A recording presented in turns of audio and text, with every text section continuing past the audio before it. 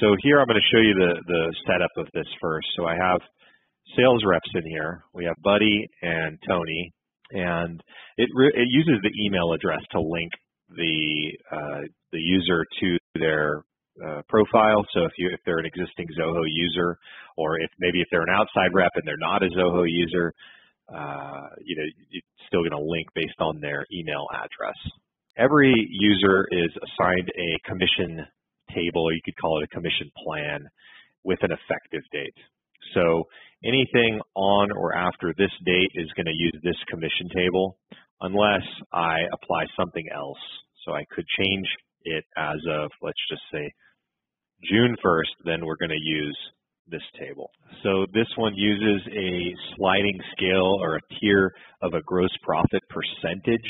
So we have tiers here, the types of commission that we can calculate. So we could do based off of gross profit percentage. We can do based off of top line. Here and now I'm going to show you kind of the basics of the commission approval process. So data would flow in here from your source system. That, again, can be your CRM. It could be Zoho Books. It could be QuickBooks. We integrate with Sage and SAP as well, so we have a variety of ERP integrations. Once you mark things as approved, they move down to commission to pay, and then once you make that second approval, they go down here and commission paid, and that's where your reports get generated from.